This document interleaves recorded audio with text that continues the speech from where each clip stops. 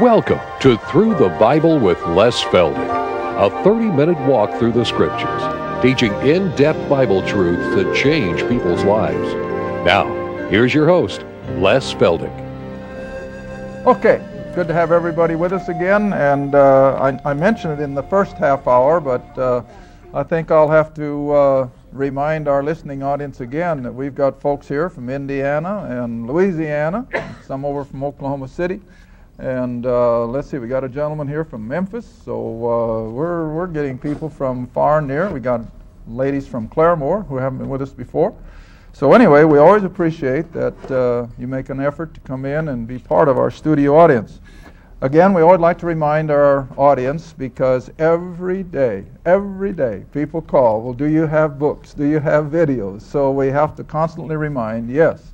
All of our past programs from Genesis up to where we are now are available on the video, the audio, and the little printed book. And if you're interested in any of those little vehicles, why, you give us a call or drop us a line. And again, I want to remind folks out in television that if you would like to get our newsletter, we put out quarterly, free. It won't cost you anything, and we don't make any appeals for money. In fact, again, just this last week, Ira sat down and wrote a nice, nasty letter to a group that she immediately responded with a gift last fall, I guess it was. And she's been keeping track. And since she sent in her 20, 25 bucks or whatever, they have spent just about the whole thing on postage, mailing back more appeals for money. That's ridiculous. I did this with a Christian ministry way back. And I just wrote and told them, take my name off your list, because you spend every penny of what I give to just write back and fill my mailbox with more appeals for money. I won't take that route. I just refuse to do that. So if you have any doubts about getting on our mailing list, it never goes out of our own office, and we do not use it as an appeal for money. We only use our newsletter for letting you know where we are, where we're going for various seminars, and a few of the letters from our audience. And so if you're interested in that, you feel free to drop us a note, and we'll get that newsletter out to you quarterly for nothing. All right, now I think we're ready to get rolling. We're going to now take the other side of the coin. For the last 2.5 hours, we've been looking at the day of the Lord. The day of judgment, the wrath of God that's going to hit primarily the nation of Israel, but it's going to fall over and affect the whole human race. Because you want to remember, by the time those 7 years have ended, with the exception of a small percentage of survivors, which we pick up in Isaiah 24, the whole 6.5 billion of the population of this world are going to go. They're going to lose their life, one way or another. And now I know that's devastating. But see, God has to cleanse the whole planet of everything that's contrary to Him, so that the curse can be lifted and He can bring in the kingdom of heaven on earth. And there will be nothing evil or wicked or that destroys in His kingdom. So this pleasant system has to be totally done away with. You know, every time we drive through the country and we see all this construction, you know, I think I've made this illusion before. I so often feel like a mound of ants. Now, in my younger days, I used to get a kick out of just tormenting those poor little creatures and plug the hole and destroy their mound. I don't do that anymore, don't worry. But as a kid, you know, I got a kick out of that. But now, you see, when I go through the country and I see all this construction going on, and men just like these little ants, and one day God's just going to wipe the whole thing clean. And all of their activity is going to be for nothing. Now, I know it has to be done now. I'm not saying that they shouldn't. Because, my goodness, I had to tell somebody the other day, can you imagine the gridlock that this world would be in if we had this population and we had all this production and transportation and we were still on 2-lane roads? Boy, it would be awful. So the technology, fortunately, has kept up with everything. But nevertheless, it's all going to be wiped clean. The planet is going to be made totally new for the appearance of the King in his kingdom. All right, now, just for sake of Bible study, it's not so clearly delineated here in 1 Thessalonians as we see in the second letter, but I think it behooves us to now compare all these references to the day of judgment and the day of the Lord with the day of Christ, or what we call the end of the church age, the body of Christ finishing its time on earth, and we're taken out. Now, isn't it amazing? The day of the Lord starts all the way back at Isaiah chapter 2, comes all the way up through the Old Testament, comes through the Gospels to a certain extent, skips over Paul's epistles, and picks up again in Peter and in Revelation. Now, on the other hand, every reference to the day of Christ will come only from Paul's epistles, and you can find no reference to it anywhere else in Scripture. Now, that should be enlightening. Well, you'd think that that would just blow away all the arguments. But no, they continue to mix it all up, you know. They keep throwing it in the blender. They turn it up on high, and then start ladling it out, and as I've said so many times before, and then they wonder why people get sick to their stomach. Well, it's enough to confuse anybody. But if you just keep it separated, keep Paul's epistles, the body of Christ, where it belongs, and everything else that just fits on the front end and on the back, and there's no problem. All right, so for the day of Christ, come back to 1 Thessalonians chapter 5, and Jerry still got verse 3 up there. This is what I want to point out first. In verse 3, Paul writes, when they. Now you say, so what? Well, go back up to chapter 4 of 1 Thessalonians and look at the pronouns. All the way through where we were a few programs back. Verse 13, I would not have you, speaking to us believers, to be ignorant, that you sorrow not. Verse 14, for if we believe that Jesus died and rose again. Verse 15, for this we say unto you. And then come all the way down to verse 17, then we who are alive and remain shall be caught up in the air. So shall we, as the consortium of the body of Christ believers, so shall we ever be with the Lord. Now look at the change in pronouns. This in itself is so obvious if you just take the time to look. Now instead of we and you, it's what? They and them. Well, why? Because we're not involved with this day of the Lord. They will be, but we won't. What am I talking about? Those that are left behind, as that famous list of books has been writing about. And I guess millions of people have been reading it. Everything in those fictional books are in reference to the day of the Lord. We're not in that day of the Lord. We're up here. But once we've experienced the day of Christ and the rapture, then these people become what? They and them. Not we and us. See the difference? Okay, now I'll come back to chapter 5 then, verse 3 again. So when they, those who have been left behind, when they say peace and safety, what happens? Sudden destruction. You know, that's where the world is tonight. They all want an expanding stock market. They all want bigger and better. They're all looking for a better system. They're all looking for a utopia, but without God and without dealing with sin. In fact, I was just reading an article before I left home. Nobody uses the word sin anymore. Somebody was interviewing a Jewish rabbi in New York City just a few weeks ago, and he says, we never use the word. Sad. That's the world's problem. But no, they like to ignore it, sweep it under the rug. No, there's no such thing as sin. And then we wonder why societies are falling apart. All right, so when they, those who have been left behind, say peace and safety, oh, we're going to build our own heaven on earth. God says, aha, that's what you think. Sudden destruction is going to hit them. The day of the Lord, as we've been reading now for the last 2 half-hour programs, all up through the Old Testament. The Lord himself says there is nothing to be compared to it. The book of Revelation puts it out graphically. and their destruction cometh upon them as travail upon a woman with child, and they shall not escape. There's not going to be any place to hide. They won't be able to hide from the forces of the Antichrist. The technology now is such that not only will they be able to know every word of your conversation, they're going to know every place that you are with global positioning.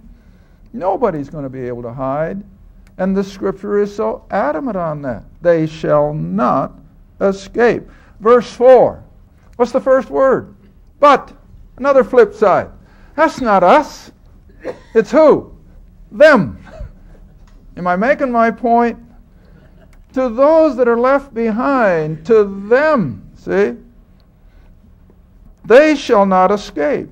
But for us, you, brethren, Paul says, you're not in darkness, that day, the day of the Lord, shall overtake you as a thief.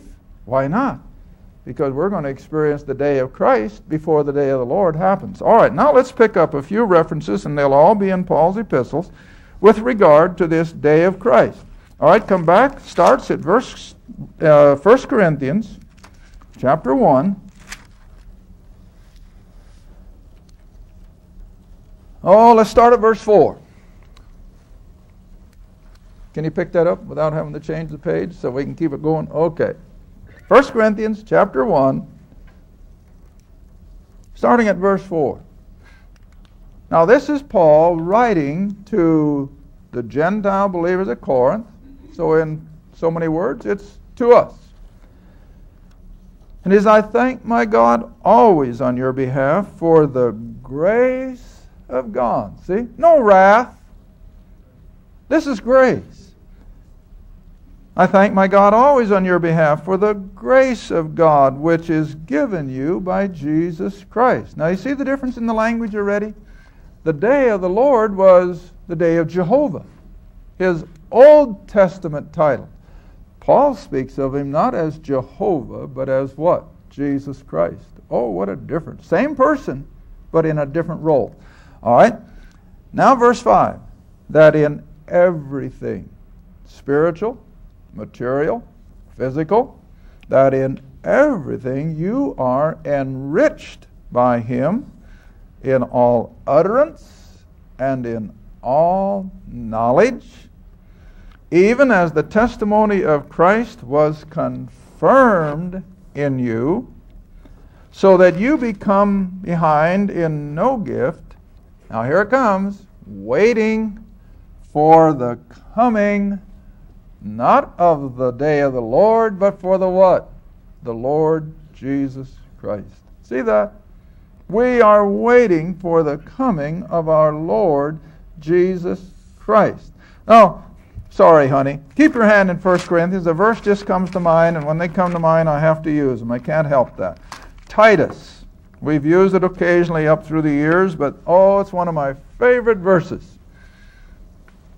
And it's a verse I've shared on the program to use on people who come to your door and deny that Jesus Christ is God. Now, they have a way of wiggling around just about every other portion of Scripture that I've tried to use, but they can't wiggle around this one. Titus chapter 2. Let's just start at verse 11. Titus chapter 2, verse 11. Paul is writing, and he says, for the grace of God that bringeth salvation has, past tense, appeared to all men. The same grace of God teaches us that we're to deny ungodliness and worldly lusts, that we should live soberly, righteously, and godly in this present world. Now here's the verse. Looking for that blessed hope, not the wrath of God. Paul never uses that term for the believer. But he said, looking for that blessed or that happy hope. And what is it? The glorious appearing of the great God. See? No doubt about that. That's deity as much as you can make it. We are looking for the appearing of that great God, the creator of the universe, and the glorious appearing of the great God and our Savior, Jesus Christ. One and the same. The God of creation, the God of everything, is also the Savior, Jesus Christ, who gave himself that he might redeem us. All right, now then, come back to 1 Corinthians 1 once again. So we're waiting for this glorious, blessed hope to become a reality. The appearing of our Lord Jesus Christ. Not his coming to the Mount of Olives in wrath and trampling the wine vat of his wrath. No.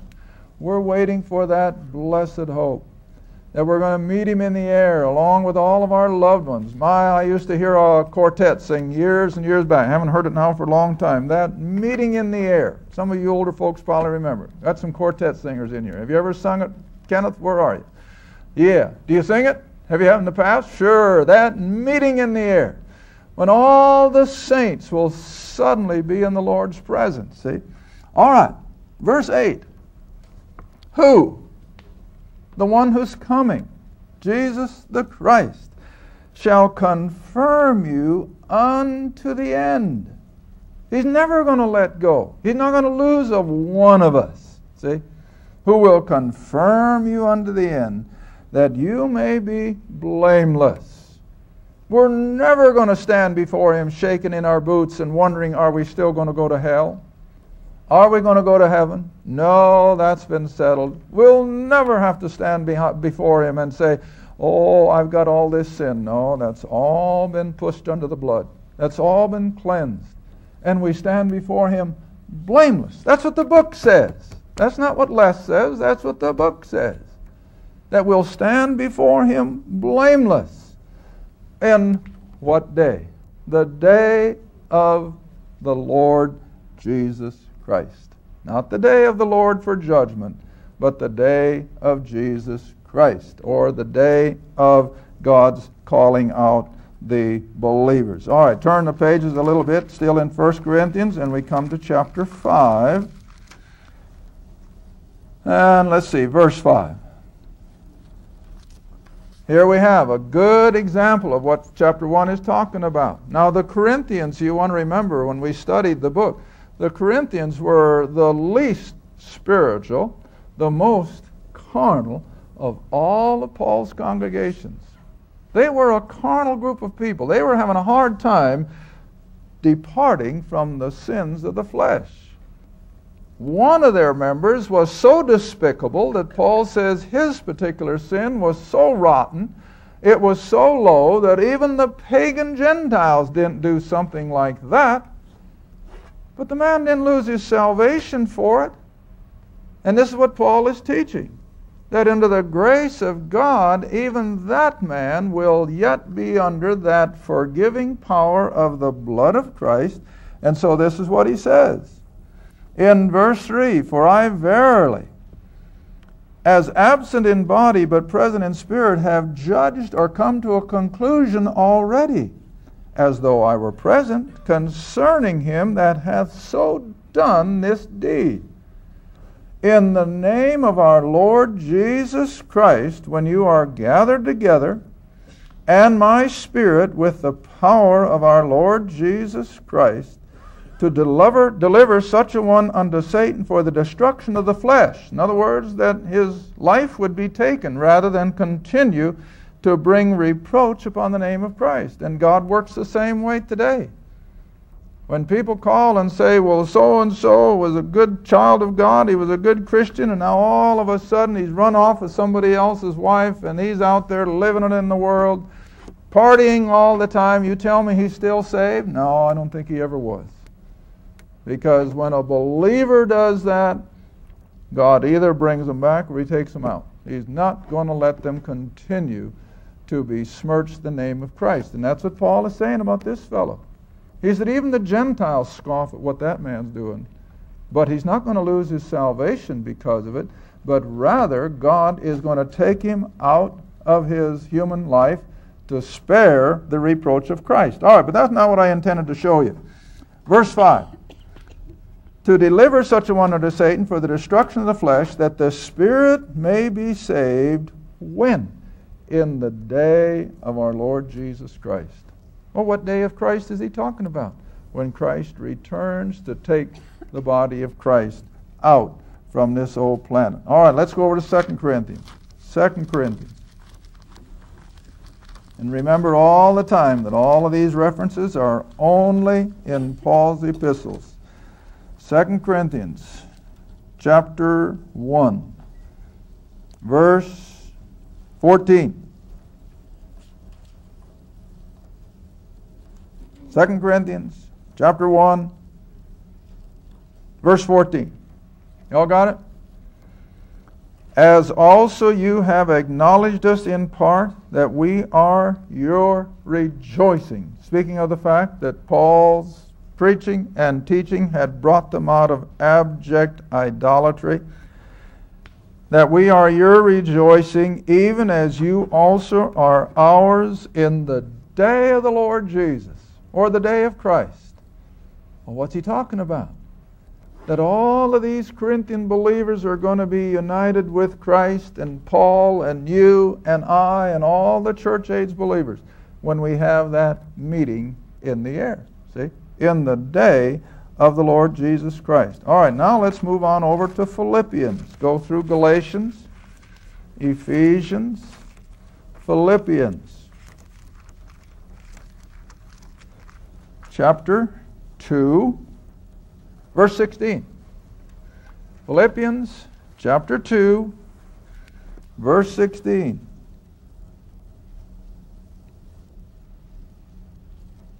In fact, let's read verse 15. That's almost too good to ignore, isn't it? Philippians chapter 2, and let's read both verse 15 and 16. That you may be, same word, blameless. That is, in the eyes of the Lord Jesus. That you may be blameless and harmless, the sons or the born ones of God, without rebuke, in the midst of a crooked and perverse nation, among whom you shine as lights in the world. Now I always have to stop there a moment. You remember when Jesus was with the 12, and they were probably up there north of Galilee, and the little city is still there, and I think of it every time that we look to the north from Galilee, and there sits that little Jewish city on the hill, just like a gemstone up there. And I think the Lord was probably under those same circumstances when he said to the 12, you are the what? The light of the world. You are the light of the world. You should sit like a city on a hill. But they dropped the ball. Israel reneged on that opportunity to be the light of the world. So now then, who is the light of the world? Well, we are. See? We are. That wasn't spoken to us, it was spoken to the 12 and Israel. But, see, now Paul uses the same analogy. As believers in Christ, we are the light of the world. All right, now verse 16. And we're to be holding forth the word of life, that I may rejoice in the day of Christ.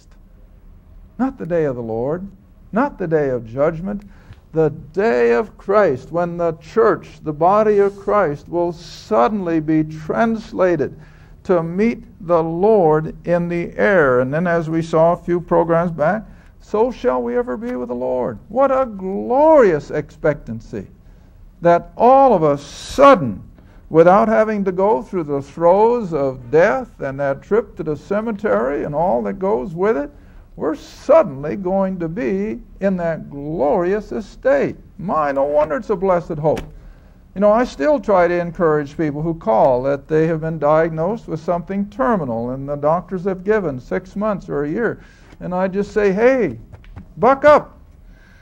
The Lord may come before that disease gets you. And I mean that. I think we're that close.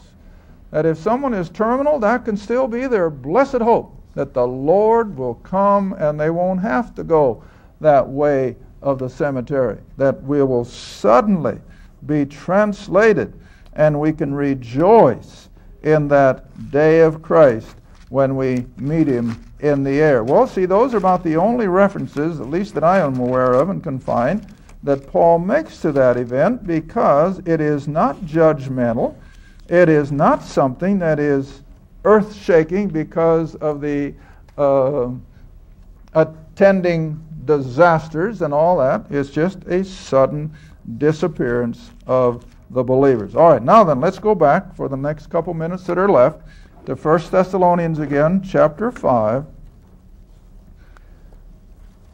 We're again verse 5, almost like he said in Philippians. 1 Thessalonians chapter 5, verse 5. You are the children of light. Now remember, Paul writes to the believers in Thessalonica, but he also is writing to us today. And we can take this to heart, that you are the children of light, the children of the day. We are not of the night. We as believers are not stumbling in darkness, wondering what's going to happen next. We know what's coming. And consequently, we can walk in light. We can walk completely aware of what's going on. You know, I've had this happen over and over the years when people come into my class who have never heard any of these end-time events. It's never been taught in their Sunday school, or their pastor has never preached on them. And they come in and they suddenly come to a knowledge of salvation, and they begin to see all these things. I'll never forget one individual in particular. He said, you know, I used to read the paper every day and never associated all this with end time. But now, he said, almost every newspaper I pick up, that's all I can see, is everything falling in place for the end time. You can't miss it if you know that you're in the light. All right, read on. What we got? Oh, just a matter of 30 seconds. Therefore, verse 6, let us not sleep. My, this is no time for believers to be dozing off. If ever there was a time the believer should be wide awake and expectant, it is today. Don't fall asleep and think, oh, well, the Lord is going to delay His coming. No, He may not. He may come before we get home tonight. He may come tomorrow. But this is how we're supposed to live, is expectantly that He may come in the next moment. Thank you for watching Through the Bible with Les Feldick.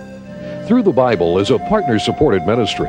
If this program has been a help to your study of the Scriptures, and you'd like to see others enjoy the teaching, your support would be greatly appreciated. Write to us at Les Feldick Ministries, Route 1, Box 760, Kinta, Oklahoma 74552, or call 1-800-369-7856. Remember, all programs are available in printed form, audio cassette, and videotape. Be sure to tune in next time to Through the Bible with Les Feldick.